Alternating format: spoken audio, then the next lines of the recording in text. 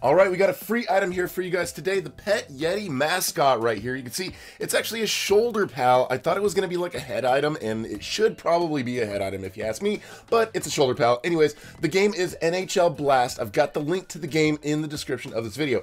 This is the badge that we're trying to get. You can see there in the description, it just tells you, equip the jersey with a custom number. That part's super easy, but you have to score 30 goals and tag 20 players. So the first part's really easy. Just as soon as you load in, there's the locker room area. You go to the locker room area, and the first part you see is jerseys. So what we're going to do is we're just going to put one of the jerseys on, and then over on the right side where it says numbers, we just need to get one of the numbers. So we're going to equip that, and then we're going to select any sort of custom number here that we want. Yeah, I mean, and then we got the badge there on the bottom right hand corner of the screen, and then what we're going to do after that is go to exit, so we can exit that locker room area right there. So now we're going to skate to the middle where we can actually join one of the games. So we're going to go in there, we're going to press E so we can interact, and then one of the games is going to start. So now we need to tag 20 players. So you hit them twice. See that? I hit them with the puck twice, and that tags them and sends them back to their area. So we need to do 20 of those, and we also have to get 30 goals. So you just skate to the other side, you shoot the puck inside of their goal, it says goal, and then you can see you do a celebration and you get teleported back to your own area.